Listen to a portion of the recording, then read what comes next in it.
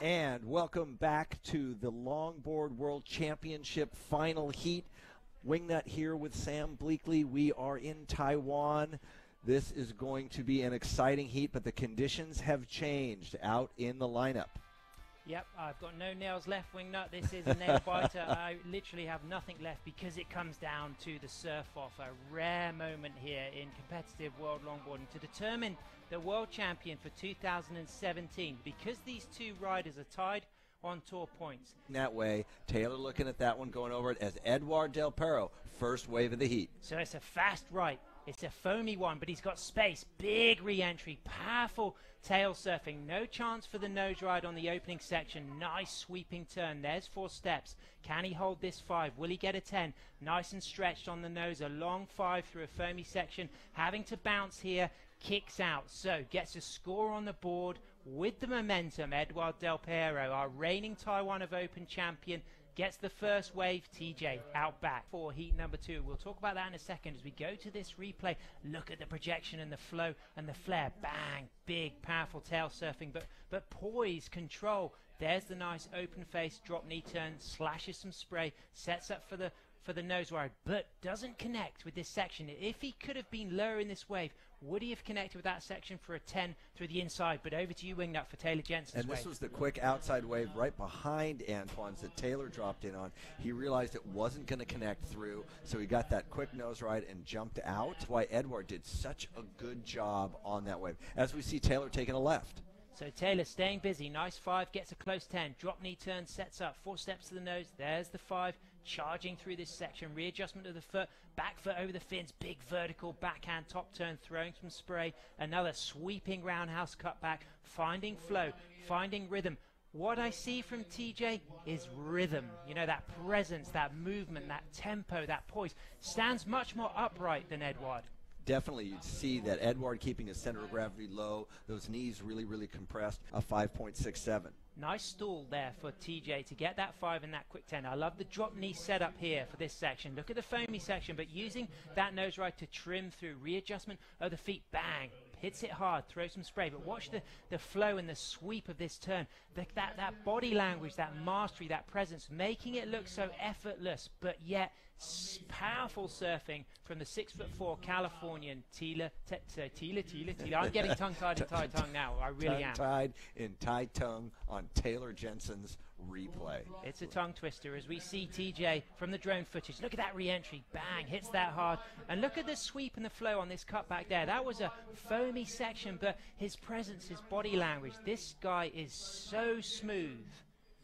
Taylor gets a 6.5 for that left-hander, backed up by a 2.67. Edouard kicks off with the 5.67. Taylor getting the better of the exchange. Team manager of the Chinese team as we see Edouard Delpero. There's the 5, there's the 10. That was a tricky section to navigate. Can he find space here? That wave crashing down. Is he going to get onto the open face? He's having to grab that rail. He's holding on. He's battling with this wave, but he's found the open face again, Wingnut. Great surfing from the Frenchman. He manages to work his way around that one, but that concerns me on this wave. He is a half a mile down the beach right now, trying to find an extra point on the end of this wave with a re-entry. Very impressive how he hung on to that, Wingnut. Let's have a look at the replay. Look at this 10. It's very tricky. He gets the 10. Look at that foam.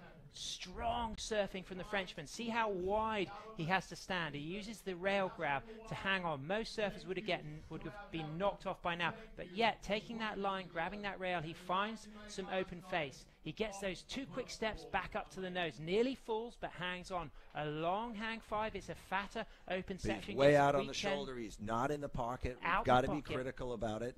Exactly. So long ride, big wave, but on those rights as Taylor finds one right there. Look how smooth the face is. He got out, and I almost, because he saw that section closing out in front of him there, but I like where Taylor's at, and I like that he's looking at the rights.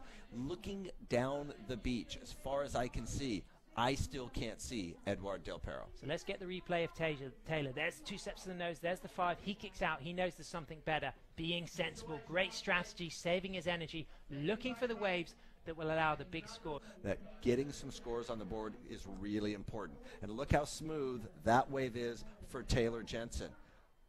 an uncharacteristic bobble there, but he was able to pull it through and almost purling up to his shins, and that board coming right out. Phenomenal composure and control, but I think that's a little costly when it comes to scoring. So riding the custom firewire designed by Dan Mann, looking very good on that opening nose ride, but then diving the nose, but yet somehow stopping the nose diving from happening, as we see Taylor dipping under. But we're going to go to Rachel Tilley with, as we see Edouard Delpero finding one of those rights. But there's the difference in being that smaller, lighter frame. You saw him get blown, that board blown out from underneath his feet. that wind really coming up. You could see the white caps on the face. He's got his priority, and he's going to get into that one. Nice top turn there, gets the 5, but you see the trajectory going down. Beautiful, powerful turn right there. That is Taylor's classic cutback. Gets a really nice nose ride. Big roundhouse, wrap around, rebound into the white water. That is going to replace that 5.1.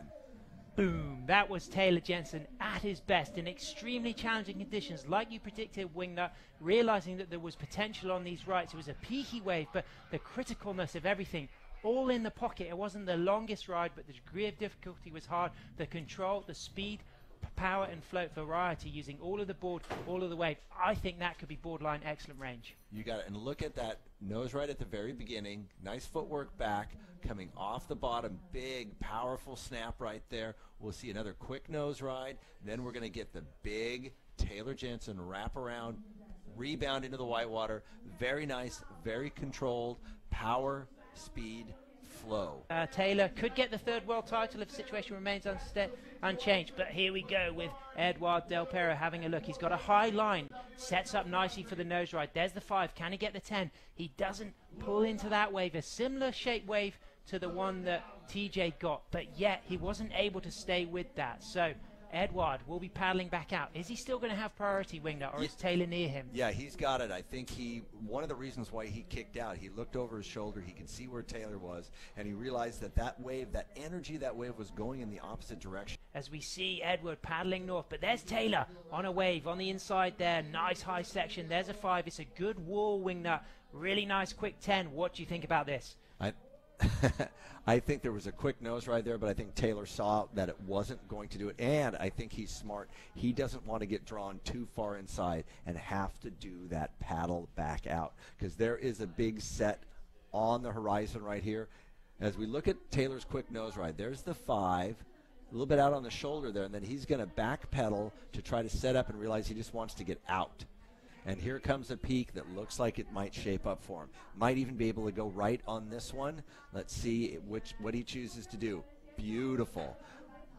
Taking his time, he wanted to be able to set up for that nose ride. Nice footwork back. Lands that re-entry. Quick, pulls the exit. That is going to help him for sure. Definitely going to drop that lowest score. Look, he has to wait, and then he accelerates here, 2 steps to the nose. There's the 5, and look at the control, landing this big airdrop floater. You can see the air coming underneath his fins. I don't think it's going to be the 8.27 he needs, but it might replace his 5.67, and it might give him a better shot at the score to win the 2017 World Longboard Championships. What a floater that was. Powerful surf. And so he gets a 6.93. That's his highest score of the heat. And I think back to that first right-hander. They're both fans of Edouard. They want him to get the chance to get the score he needs. But it's Taylor Jensen looking like he might well win his 3rd World Longboard title, as there's going to be a rider up and riding just in time. TJ gets the wave and he gets the win. 3 times World Longboard champion. Congratulations, Taylor TJ Jensen, on a victory lap there. He is our world champion. Wingnut, wow. That was fantastic. He had this heat. He did such a great job controlling it from the start. Here's that replay. Love that tight footwork. Sticks that nose ride on the start, drop knee turn. The way he launches out of that drop knee turn, the way he sets it up so low, he gets so much projection out of it, it allows him to walk right to the nose. And here's that nose ride coming right that kind of set up his momentum. Beautiful, powerful turn right there. Another nose ride. He's going to come back to the tail, and we'll get to see one of those really big wraparound, smooth, powerful Taylor Jensen turns. But a fantastic performance. It's nice to see another world title go to Taylor Jensen. And well deserved. I mean, Absolutely. It's so well deserved that Taylor's got this as his 3rd title under his feet. I wouldn't be surprised if we see a couple more from Taylor's in the years to come. He is so consistent.